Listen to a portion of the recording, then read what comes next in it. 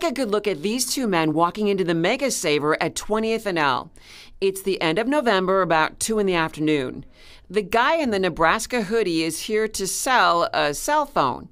The man behind the counter scans the phone and he reacts when it shows up being stolen from a different Mega Saver several days earlier. Well, the manager decides to take action. He calls police and then goes to the front door and locks it. The suspect quickly realizes he's trapped and tries to break through the doors. It takes him a few attempts. He's finally able, though, to force his way through.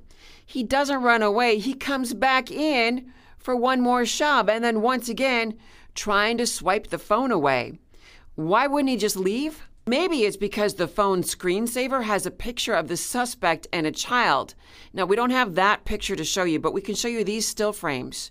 Witnesses think he's about 20 years old, 5'1". He was wearing that Nebraska hoodie and distinctive washed jeans. Now, the two pictures of the guy on the bottom are of a man who was with the suspect when he came to the store, who talked with him throughout the incident, who left with him. Police would like to talk with him, too, to see if he knows anything about this. So you can call, email, or text anytime. Crime Stoppers uses a coding system, so you could get cash without ever giving your name.